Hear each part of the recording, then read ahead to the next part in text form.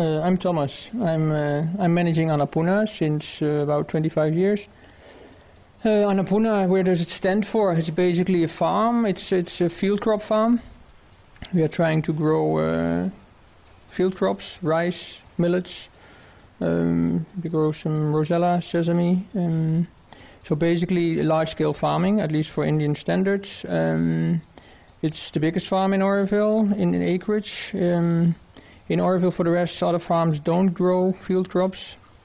Growing field crops is economically not very interesting, and it needs pretty specific infrastructure. So not many farms have gone there, and if they did something, it was all small scale. So we have gone in this direction, and we are slowly building up. We try to work as ecological as possible. So we try to use the water as good as we can manage. We try to catch rain. We don't use chemicals. We are certified organic. So we try to bring a quality product, basically.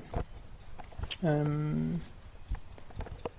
have a small herd of cattle, indigenous cattle, so which produce milk. We make cheese, supply milk and curd.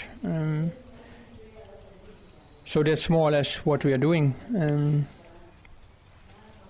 And can you tell us how the farm started, what kind of products, and how it grew in the past 25 years?